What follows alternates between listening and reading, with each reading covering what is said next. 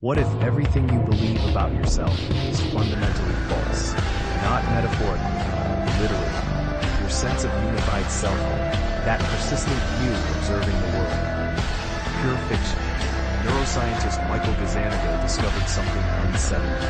Split brain patients, those with severed corpus callosum, develop two separate consciousnesses, operating simultaneously. One hand draws a house, the other draws an abstract shape.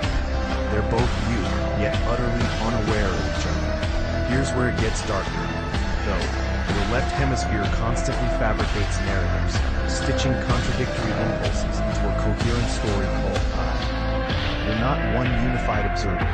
You're a cacophony of competing neural systems pretending to be singular. Philosophers like Derek Parfit weaponize this.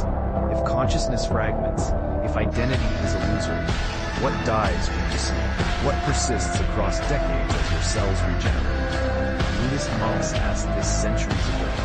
Ness is the ultimate truth. Western science just caught up. Ancient tradition said ego is an illusion.